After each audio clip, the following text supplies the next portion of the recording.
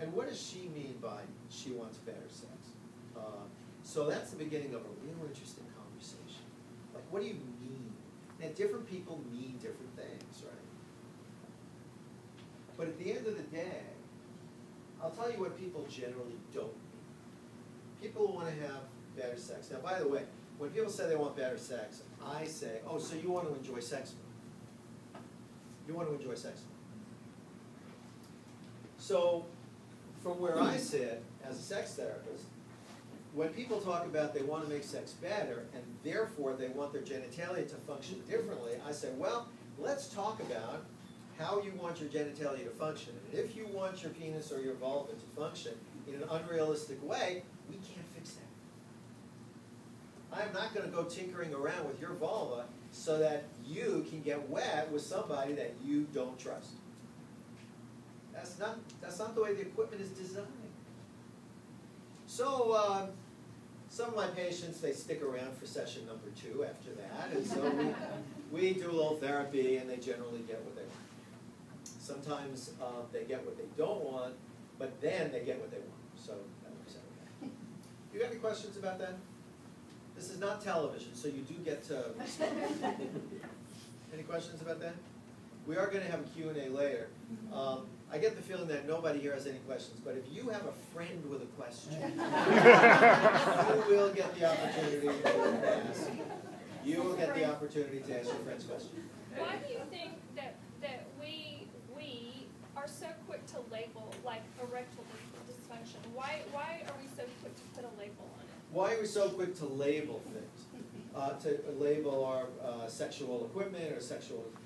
because human beings like to label everything.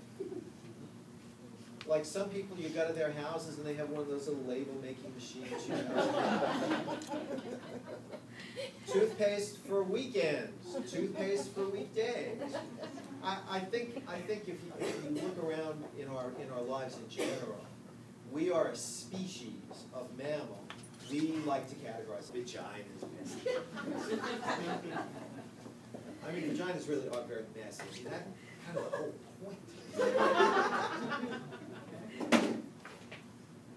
So, but this guy, he didn't like messes, and we were talking about masturbation. He didn't have a girlfriend.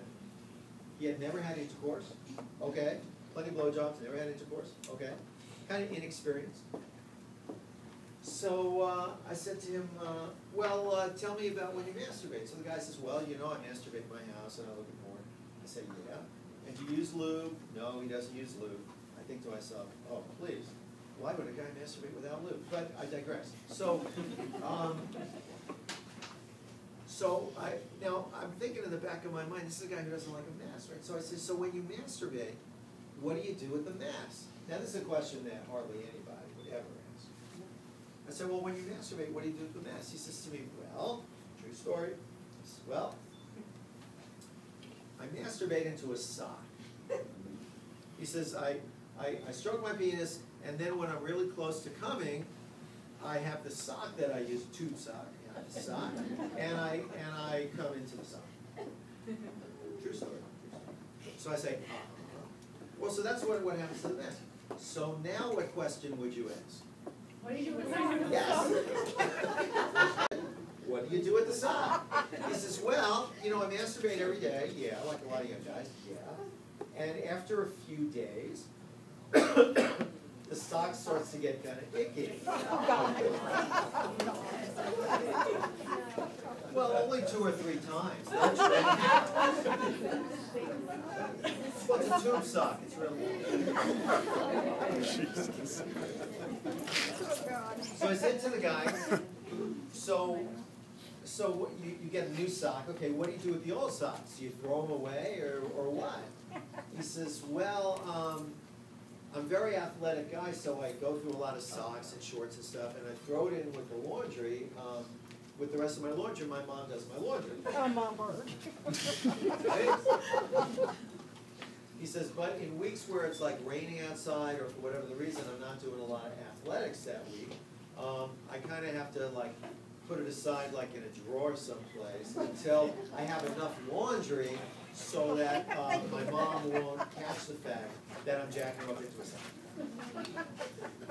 So my point in telling you this story and these various stories is not to give you nightmares or anything, but this is why it's so important to understand the context, to understand the experience that people have during sex.